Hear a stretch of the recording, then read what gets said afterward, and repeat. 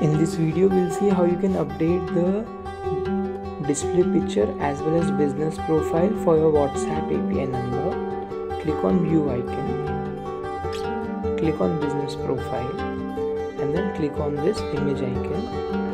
Please note the extension of the image should be PNG or JPEG and it should be a square image, minimum of 256 into 256 pixels, and then select the same.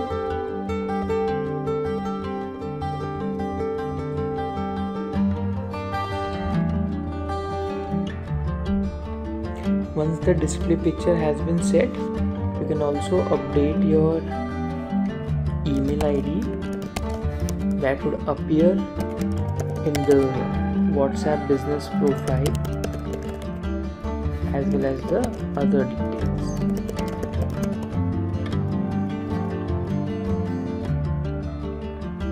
Thank you.